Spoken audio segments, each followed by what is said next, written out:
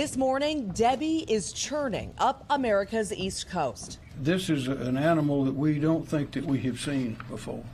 So we must be very, very prepared. Slamming Georgia and South Carolina with what forecasters warn could be a once-in-a-1,000-year rain event. Overnight curfews in Savannah and Charleston, with some areas bracing for up to 25 inches of rain over the coming days. If we get this amount of rain that is forecasted, it will totally overwhelm all of our systems and literally will create islands within the city. Homes in Charleston already barricaded with sandbags and so-called tiger dams filled with water. You know, I think wind is always scary and floods scary. This after the storm, which began as a hurricane, turned fatal on day one.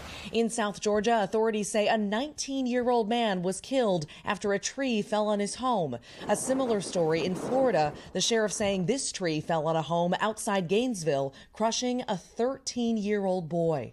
In Manatee County, frantic water rescues brought hundreds to higher ground. Packed what we could in 15 minutes, waited for fire rescue to come. The house is destroyed. The storm stalling over the state, dropping nearly a foot of rain in some spots and leaving close to 200,000 people without power across multiple states as millions more brace for Debby's wrath.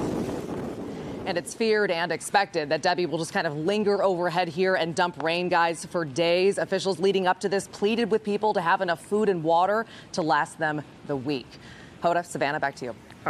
All right, Maggie Vespa for us there on the story. Maggie, thank you. Let's bring in Al and get more on this storm and the massive amount of rain, where it's all headed next. Al, what's on your plate? Well, here's the deal. This thing is going to have a high impact all along the eastern seaboard. Right now, 50 miles southwest of Savannah, 45-mile-per-hour winds, moving northeast at 7. We've got tornado watches now for the Carolinas right along the coast from Charleston all the way up to Wilmington till 4 this afternoon. Now, here's what's going to happen. This system is going to be meandering out into the Atlantic and then making a second landfall in South Carolina, just north of Charleston, sometime probably around Thursday afternoon, bringing anywhere from 7 to 20 inches of rain, and then making its way up the eastern seaboard through Saturday on into Sunday, already causing the Northeast would have had very heavy rain earlier in the next 24 hours. And so they've got a high risk, a moderate risk of rainfall and flooding from New York to Washington, also along the southeastern Atlantic coast today. Then we move into tomorrow. Again,